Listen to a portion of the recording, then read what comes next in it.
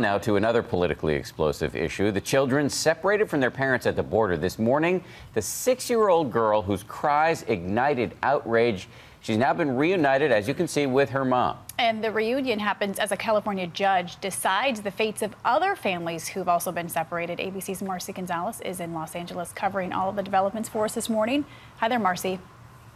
Hi, Paul and Dan. Good morning. That judge ordered families be given at least 12 hours notice that these reunions are finally happening after many parents, including the mother you're about to see, got approval and details at the last minute, having to scramble to be there for these long-awaited moments.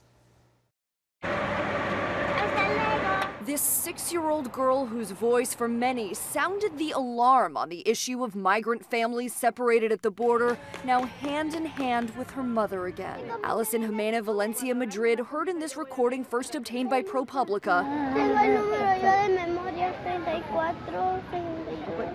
Reunited with her mom in Houston after a month of being held in detention centers hundreds of miles apart, describing how much she missed her. Cindy Madrid saying she came to the U.S. to escape violence in El Salvador, now focused on her asylum fight and encouraging other parents separated from their children. Yenny Gonzalez Garcia from Guatemala traveling from Arizona to New York to be reunited with her 3 kids. And in Detroit, this father back with his 3-year-old after being apart for 3.5 months. These and other emotional moments like this one caught on CNN, coming after a court-ordered deadline requiring that children younger than 5 separated under the Trump administration's zero-tolerance policy be reunited with their parents. Officials saying 57 of the 103 kids are now back with their families, but the other 46 were deemed ineligible. This morning, the ACLU says there are still thousands of older children separated from their parents. We want all these children who are eligible for reunification, and we think it may be as many as 3,000 of the 5 and above to be reunified by July 26.